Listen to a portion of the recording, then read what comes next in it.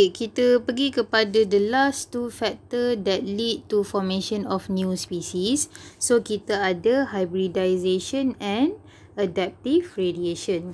So actually for hybridization, we want to focus more on allopolyploidy, okay, which I believe that all of you already learned it during semester 1 chapter 7 mutation, okay. So allopolyploidy, we want to focus more on plants instead of animals. Sebab usually allopolyploidy dia sangat common in plants. Okay. Okay, so allopolyploidy ni refer kepada organism tersebut dia ada extra set of chromosome. So kalau normal organism, selalunya kita ada 2 set of chromosome saja. One from paternal and one from maternal.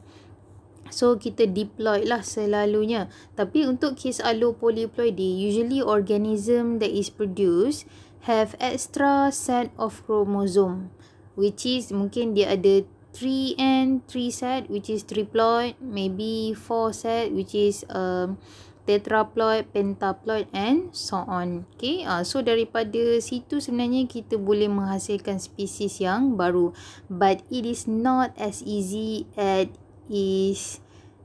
as what we heard. Okay, let's move on. So for hybridization, definition is the process of interbreeding or mating of individual from different species or closely related species to form sterile hybrid. So hybridization adalah satu proses di mana satu organism yang kita sebutkan sebagai hybrid dihasilkan daripada kacukan antara spesies A dan spesies B. Maksudnya 2 different species. Okay. So, kenapa kita tidak panggil offspring tersebut sebagai spesies, kita panggil sebagai hybrid? Sebab hybrid dia sterile, usually sterile. Spesies, kalau kita tengok balik definition of species, species adalah individual ataupun organism that can interbreed and then produce fertile offspring. So dalam kes ni, kenapa hybridization dia menghasilkan hybrid? Sebab hybrid tu adalah sterile. Kenapa sterile? Sebab dia datang daripada spesies yang berbeza. Spesies A interbreed or mating with spesies B. So dapatlah hybrid C. So, kenapa hybrid C ni sterile? Disebabkan dia tidak ada homologous chromosome. No homologous chromosome. Okay? So, bila tidak homolog, walaupun spesies A dengan spesies B, for example, dua-dua ada 8 kromosom, let's say. But, for species A, the first chromosome structure different from species B. So tidak sama walaupun dia ada same chromosome number. That's why dia dapat hybrid C yang doesn't have homologous chromosome. So bila tidak ada homologous chromosome, macam mana kita nak buat meiosis? Okay?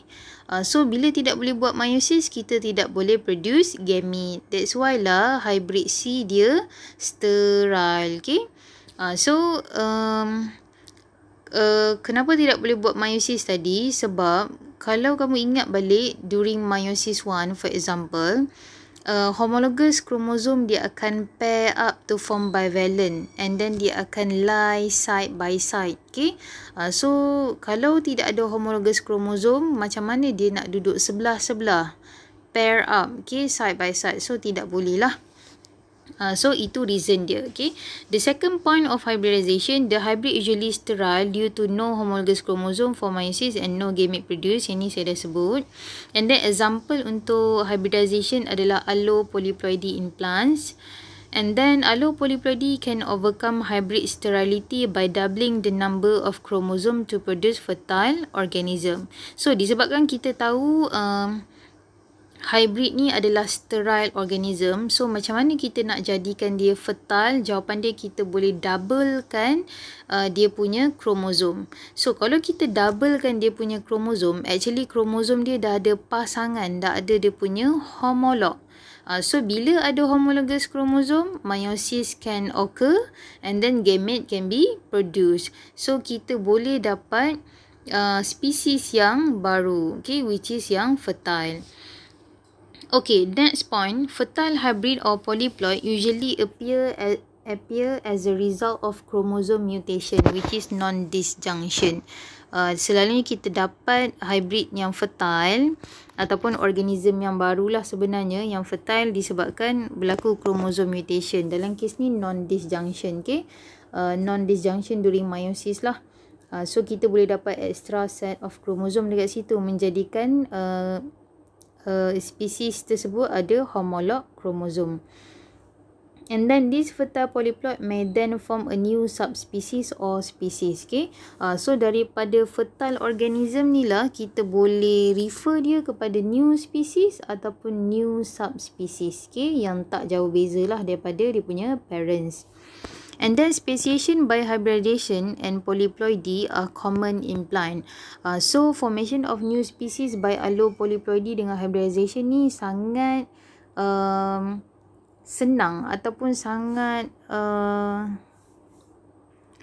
paling banyak berlaku dalam plants. Okay? So dia tidak berlaku dalam animal. Okay? Tidak sesuai sebenarnya allopolyploidy, sebab allopolyploidy ni adalah organism tu having extra set of chromosome daripada diploid. Okay? So kita recap balik lah chapter 7 mutation. Katakanlah kita ambil Homo sapien human. So what happen if we have extra one chromosome at chromosome 21? So kita akan dapat total chromosome kita 47 instead of normal 46. So by having extra one chromosome at chromosome 21, actually it will lead to genetic disorder that we call as a Down syndrome. So can you imagine if we have extra set of chromosome, the whole set of chromosome. So katakanlah daripada 46 total chromosome kita ada 92 for example. So can you imagine the mess up of organism that is produced? That's why lah allopolyploidy ni is not common in animal. So dia common in plant. Okay, moving on. So ni antara contoh allopolyploidy yang selalu kita bincangkan masa semester 1. So production of T. estivum ataupun bread wheat yang kita guna sekarang lah, gandum. Okay. So actually T. estivum ni dia datang daripada spesies yang berbeza dulu.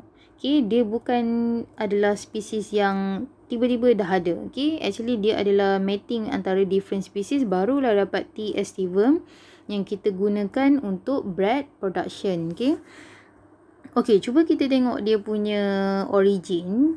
Actually untuk dapat T. estivum ni, awal-awalnya originally adalah kita kacukkan mating antara AA cross BB. Kita simplified version lah nak sebut nama saintifik dia panjang sangat. Okay, so AA cross dengan BB, so kita dapat hybrid AB. Kenapa saya panggil hybrid? Sebab hybrid usually sterile. Okay, so dia dapat 14 kromosom. Kenapa 14 kromosom? Sebab AA ni normal meiosis dapat 7, BB ni normal meiosis dapat 7 juga. So 7 plus 7, so kita dapat 14 kromosom. Tapi 14 kromosom ni is not homolog with each other. Okay, kenapa tidak homolog? Sebab dia datang daripada spesies yang berbeza. So kita dapatlah hybrid AB. So what happened is in hybrid AB, meiotic error occur and self-fertilization occur. So kita dapat seterusnya spesies yang lain, which is AABB. So kita dah doublekan dia punya chromosome number. From 14 kita dapat 28. Kenapa saya kata spesies AABB ni? Sebab dia dah ada homologous chromosome. So dengan kata lain, dia dah boleh buat meiosis, dia dah boleh produce gamete. So dengan kata lain, AABB ni adalah spesies. Maksudnya organism yang boleh reproduce, yang fertile. Kalau hybrid tadi usually sterile. Okay. And then what happen is AABB kita kacukkan dengan DD. So kita buat normal meiosis for 28 dapat 14, 14 dapat 7. So kita dapat hybrid ABD. Kenapa saya kata hybrid? Sebab once again dia adalah sterile. So 14 plus 7 kita dapat 21 kromosom. And then apa yang berlaku adalah ABD ni undergo meiotic error, selalunya non-disjunction. After 8,000 years barulah kita dapat AABBDD. So can you imagine that? Sekejap, kita settlekan ni dulu. So kalau kita doublekan kromosom number ni, kita akan dapat 42, which is dia dah ada homologous chromosome. Okay. So can you imagine, actually to produce new species is not as easy as we learn from books, okay, or from reading. Okay, it takes several hundred years or maybe 1,000 years to produce new species. Maybe kita boleh produce species yang baru dengan teknologi yang canggih lah untuk masa sekarang, but bukan mudah. Okay, it's not that easy to produce new species. Okay. So soalan yang selalu ditanya dalam exam, kenapa hybrid sterile? So jawapan dia selalunya inilah, no homologous chromosome. So no meiosis occur, no gamete will be produced. And then the next question that usually asked from in examination, how sterile hybrid can become fertile? Macam mana kita nak jadikan dia fertile from sterile? Jawapan dia by doubling the chromosome number. And then ada lagi satu soalan, macam mana kita nak memperbanyakkan sterile hybrid sedangkan kita tahu dia tak boleh produce offspring? Jawapan dia selalunya kita buat, kalau plants, kita buat vegetative propagation. Okay, maksudnya kita ambil mana-mana parts daripada plant tu, kita try to grow new plants. Okay. Okay. Ini contoh lain, kamu boleh baca sendiri, sama saja. Okay, that's all for hybridization.